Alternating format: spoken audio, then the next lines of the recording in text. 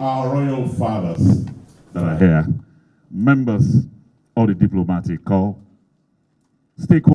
With the evolving regulatory framework of the Nigerian electricity supply industry and the declaration of eligible customers by the Office of the Honorable Minister and the regulation by the Regulatory Commission, NEC, we identified the opportunities to revolutionize the industry through end-to-end solutions that increase electricity access for Nigerian homes and businesses and reduce the financial burden on FGN's balance sheet. This event is a public manifestation of the months of diligent work by NDPAC team and our project partners, devising creative and viable solutions to address power supply challenges in the Nigerian electricity supply industry.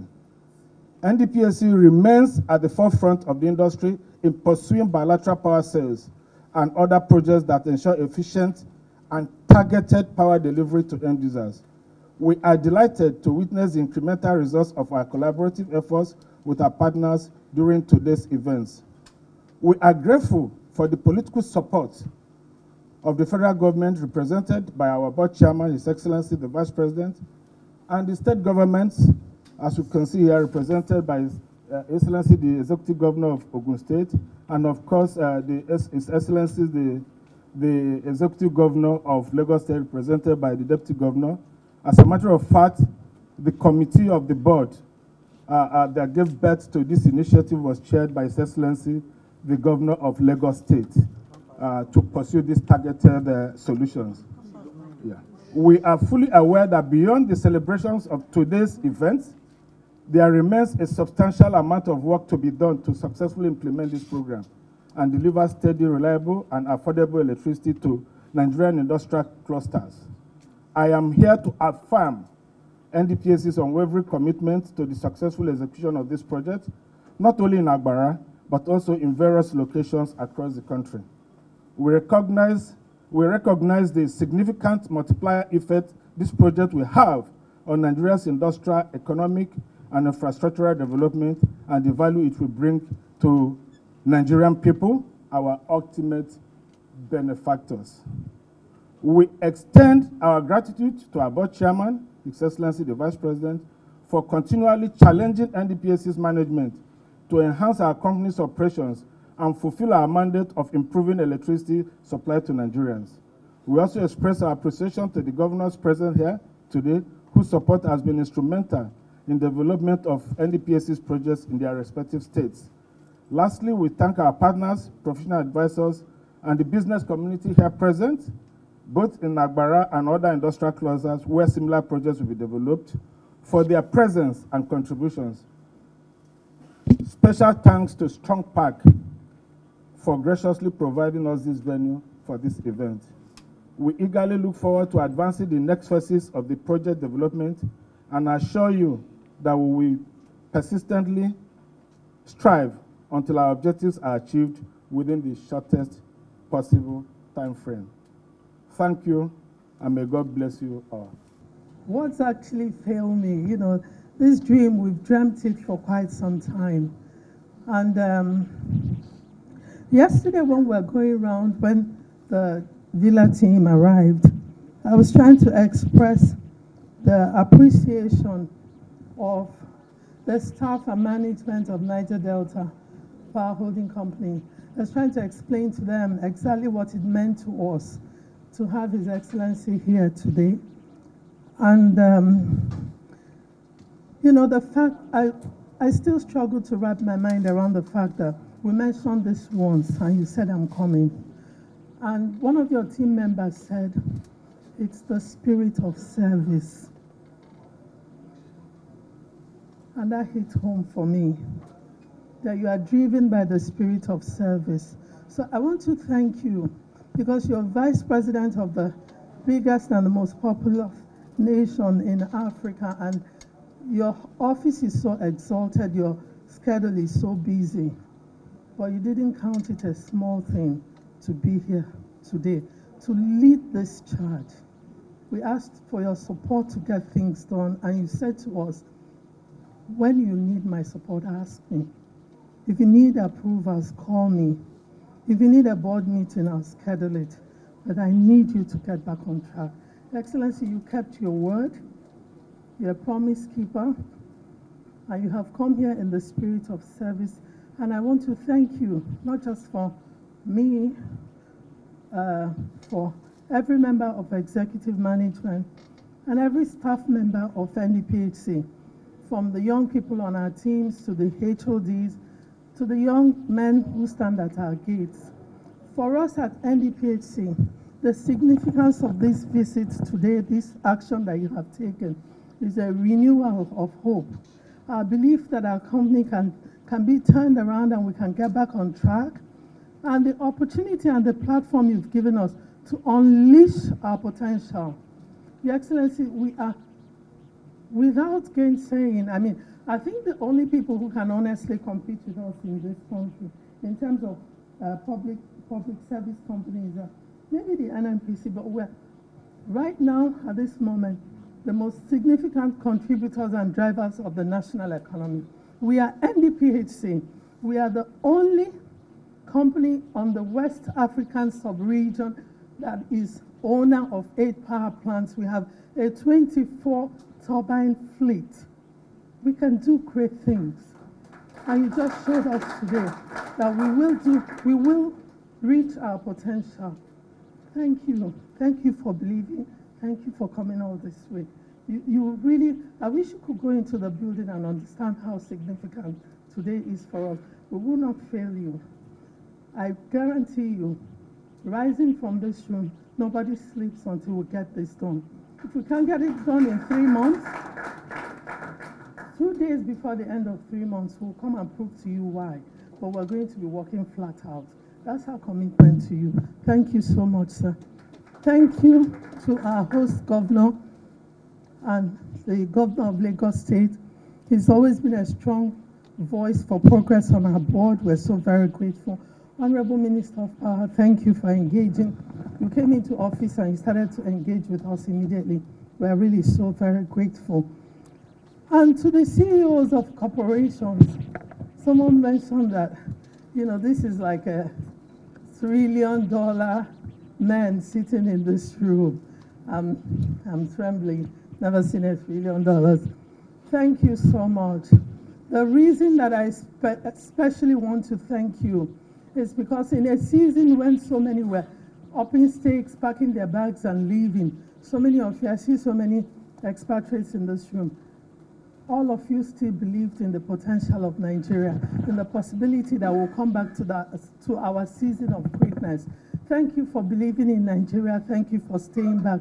And we're not going to fail you. You have the imprimatur of the federal government seated right here, telling you that this thing will get done. This is possible. Thank you for hanging in. Thank you for signing up. And we'll do our best to not fail you. I turn to our partners. Echo Disco. Before I thank Echo, I would like to thank EUL and all of the young dreamers at EUL who saw the vision, who understood the possibility of these bilateral transactions and eligible customer transactions. And they walked us through it, and together with them, we signed the single most significant bilateral transaction in the electricity industry today with Echo Disco. Thank you. Thank you, Bayo, for your unwavering commitment. Thank you to EUL and the financial institutions, Polaris, Zenith. I'm wrapping up. I'm excited. Forgive me for taking too much time. Yes, thank you all so very much. And I can't stop without mentioning my young team back in the office. The commercial department has the youngest team in the building. I call them my beautiful dreamers. Their energy, their drive, they made this thing here today possible. So they're back in the office, but we're saying thank you. Thank you so much. I'm proudly the landlord of this place. I have to remind the Vice President that this morning. I said, Mr. Vice President, they are trying to do different things in my state as if it's a federal government cluster. Let me just remind you, I'm the owner of this estate. Proudly, Ogun State is the industrial capital of Nigeria. And this cluster, the Agbara cluster, is one of the largest and most successful in Africa. And that is probably why this initiative is starting in this cluster. Our comparative advantages as a state is one, our proximity to Lagos, the financial capital of Nigeria and the fifth largest economy in Africa. And two, the fact that we enjoy a crisscross of gas reticulation, probably more than any other state in Nigeria.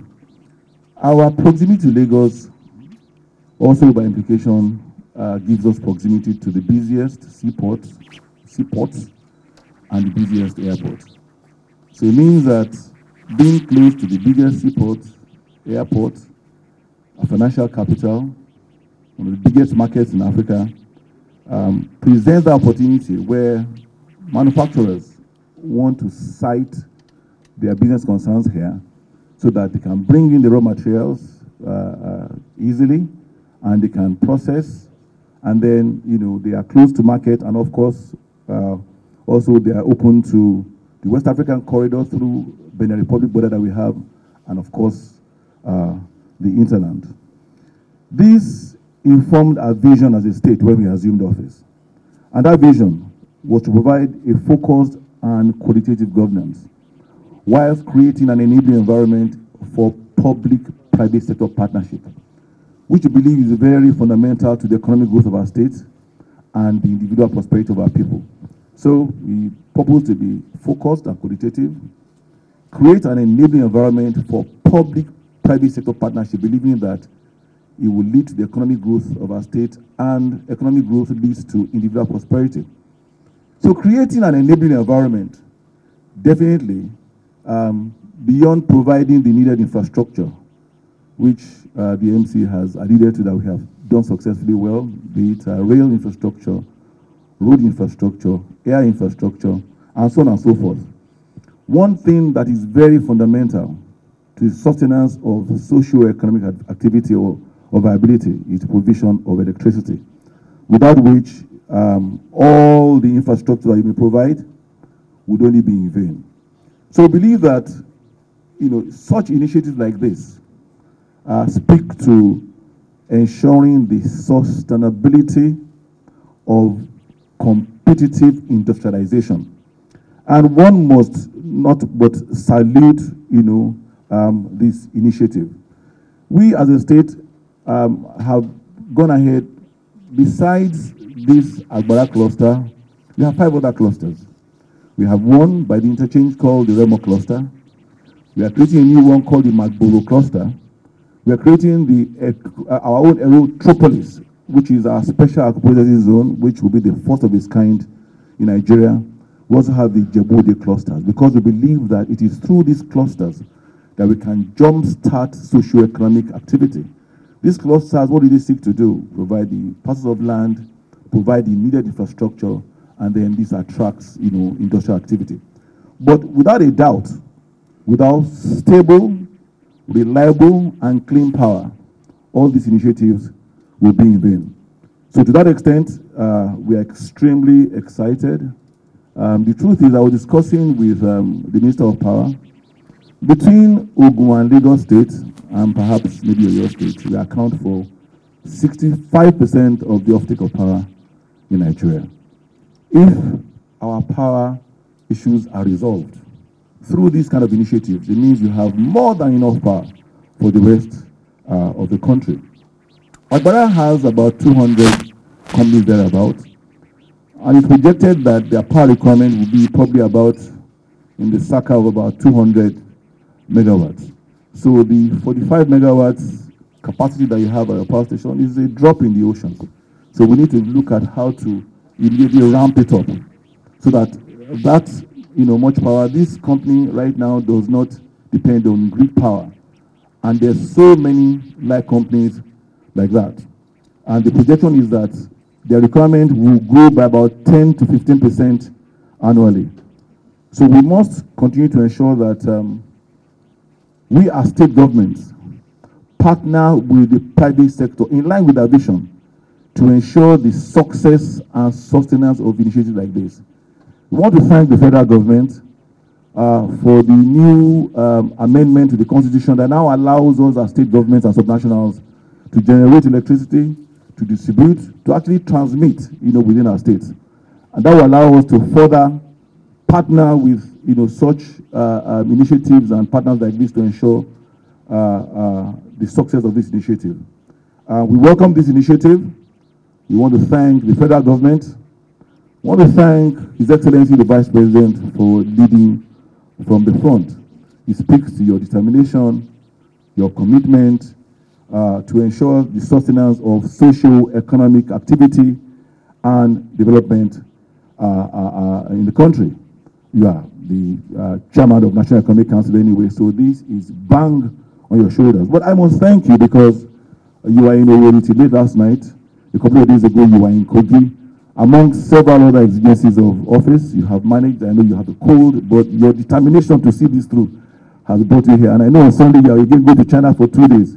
Mr. Vice President, we are very grateful. I want to thank Mr. President himself, President Bola Ahmed Tinubu, for prioritizing this sector. This is the only way we can unlock the potentials that are inherent in our country. I recall that I had the privilege of going with Mr. President to Benin Republic a few weeks ago.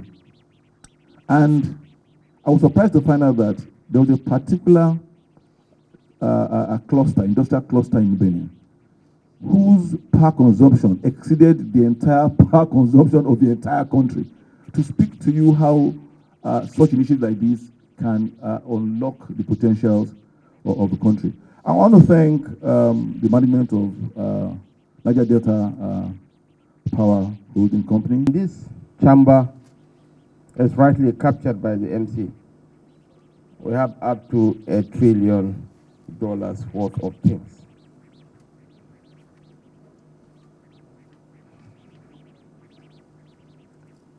Your Excellencies, distinguished ladies and gentlemen, I have the prepared speech from which the media can capture the high points. But the summary of the power equation in this country is a matter of economics, not engineering. If the economics make sense, the jigsaw puzzle, everything else will fall into place. Using the Pareto principle, 80% of consequences are generated by 20% of the causes. Eco Disco, for instance, they generate up to 80% of their revenue from only 20% of their customers. So I believe that the Agbara cluster, to mention just one of the few clusters in this country, they can still get a decent tariff for the common man while still saving their premium customers significant production costs. It's quite embarrassing that the whole of Agbara is virtually off the grid. This company requires about 5 megawatts of electricity to run the show. They are using a blend of solar, gas, so many energy sources to keep the plant alive. And it's a premier manufacturing plant for the area of core competence in Africa. And how much do they pay Shell? They pay Shell as much as $7 per unit of the power they generate from this. It costs them about 300 to 350 naira per kilowatts. And our grid power is between 62 to 70 naira. Am I right, sir? So even if we give them 24/7 power at 100 or 150, they will still be saving more than 500%. I want to align myself with the Deputy Governor of Lagos State. Was it Malcolm X or Crispus Attucks who said the enemy of the black man is often not the white man, but men of his own color? Here we are, a nation whereby people feel the grass is greener at the other side. In real sense, this nation holds tremendous opportunities for anyone who is willing to work hard. I'm here to reassure the business community that we mean business.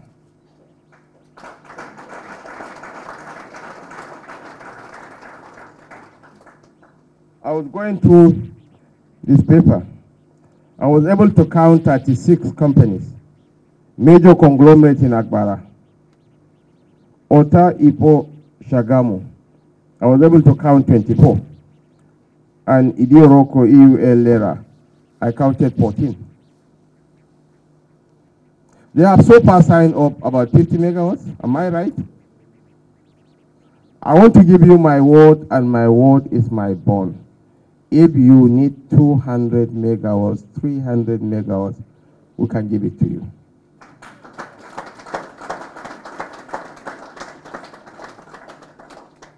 And 6 months, MD, is too long a time.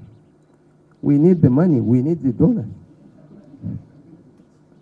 So I'm charging you, please, tidy this thing up within 3 months.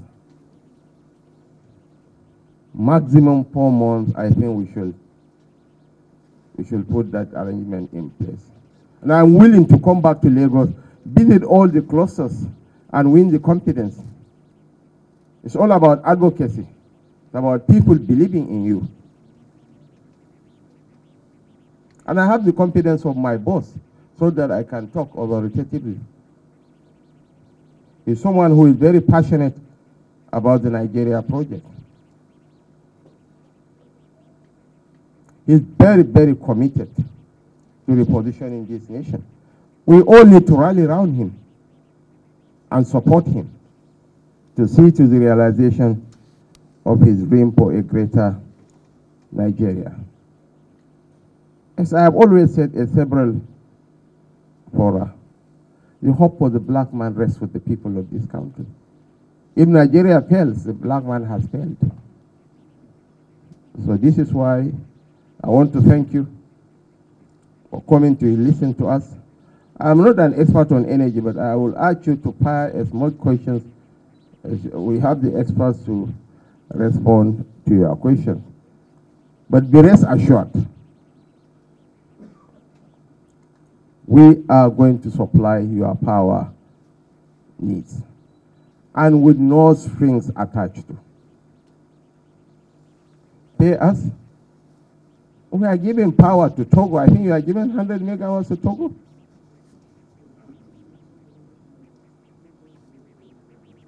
And some of these nations are not even paying us. So why can't we give to businesses that will pay us? It's just simple arithmetic. It's a matter of economics. So I want to thank you once again. And any gray areas, the experts are here to respond to your queries. Thank you so much. I don't want to talk.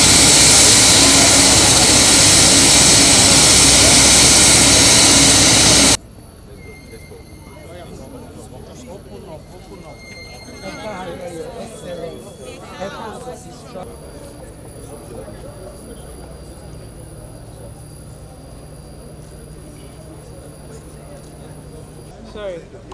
See,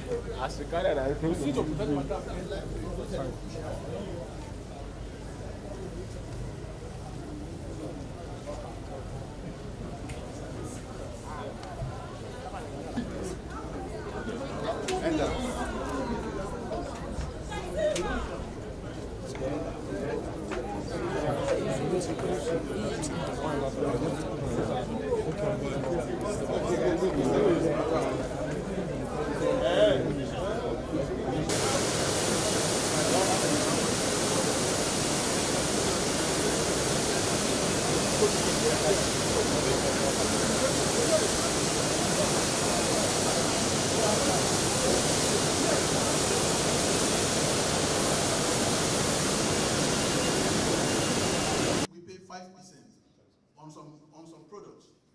But Superintendent Animal Care Services Consult. For His Excellency and for government generally, and also in the room, and then we'll have quite a bit of.